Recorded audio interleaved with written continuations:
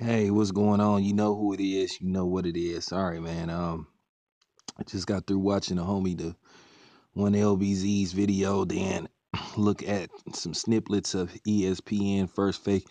Didn't get to see the show, so but I looked at some snippets, and once again, this is Skip Bayless at his finest.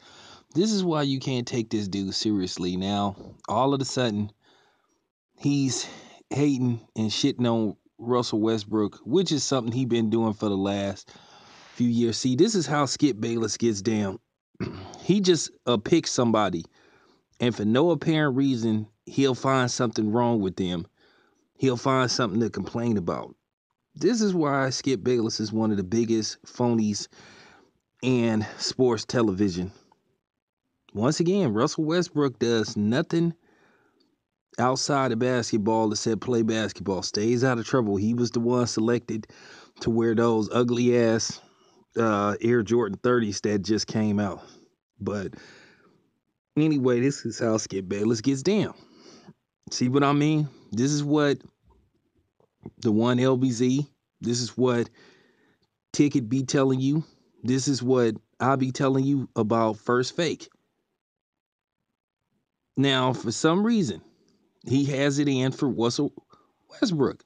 And the question is why? What do you have against Russell Westbrook? Nothing. But this is what he does. He just finds a guy,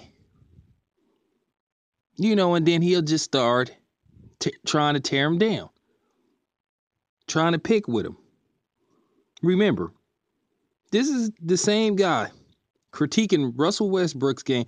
This is a guy that averaged 1.1 points in high school on the junior varsity squad. Junior varsity. Which means he couldn't ball. You see the jealousy that Skip Bayless has towards athletes? That's what it comes down to. Just blatant jealousy. This guy's a fucking clown, man. Y'all need to stop taking this dude seriously. Y'all shouldn't even watch this bullshit ass show. To be honest with you, I don't even see why anybody watches this garbage ass show, because it's just pure garbage.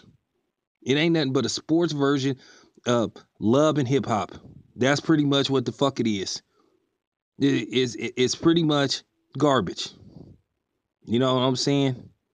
And, shit is a complete joke, man. Real talk. I don't even see how y'all can take those two clowns seriously. Something might be wrong with y'all if y'all continue to watch a bullshit show like First Fake. I'm out.